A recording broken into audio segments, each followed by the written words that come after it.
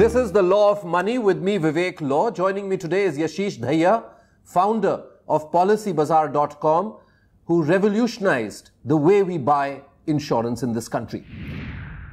Yashish, in one of our earlier episodes, you talked about a family floater, and yes, that you can take a plan for even your children and your full family. Yes, that's a relatively more recent phenomena or a product, right? Because earlier it was always that it's me as an individual who has to take the cover.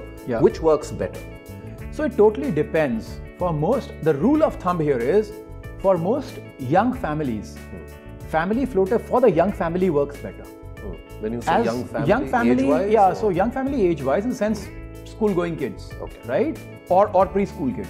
So from birth till when the children are about 15, maybe 18, the family floater works well.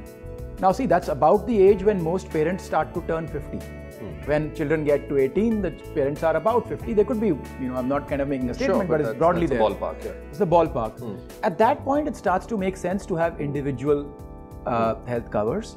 It starts to make sense to not make one person's premium go up because the other person's fallen sick, right? So just keep the policies different, separate, makes sense. Even for families, it does not make sense for a young family to include their grandparents into it. It's just going to make things expensive because these policies are designed to cover by the age of the oldest person. So if the grandparent is 80 years old, the entire policy's premium will go up dramatically because of them. So individual policies make sense unless you are a very small family. The way a family floater works is that the entire family has got a certain amount of money which can be used. So if it's a 10 lakh rupee floater, then anybody in that family can use up the entire 10 lakh rupees. Or one can use 2 lakhs, one can use 8 lakhs. That's how it works. But if you all had individual 10 lakh rupee policies, then each one of you can use the entire 10 lakhs. However, chances of that happening, that everybody in the family falling sick at the same time are rare.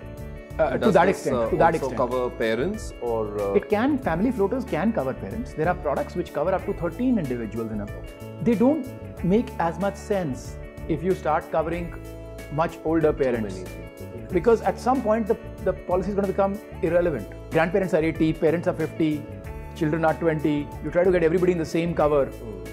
It's inefficient. It's inefficient. See, if the 80-year-old parent can be covered, he will be covered. If they can't be covered, they won't be covered.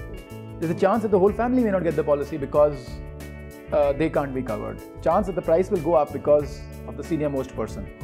So we have this belief that, we will help the older person get the policy if we are together. It doesn't work. It actually works the other way. It makes it very expensive for everyone. It's been a pleasure talking to you, Yashish. Thank you very much for coming on The Law of Money to demystify insurance. Thank you very much. We'll keep this conversation going. Thanks.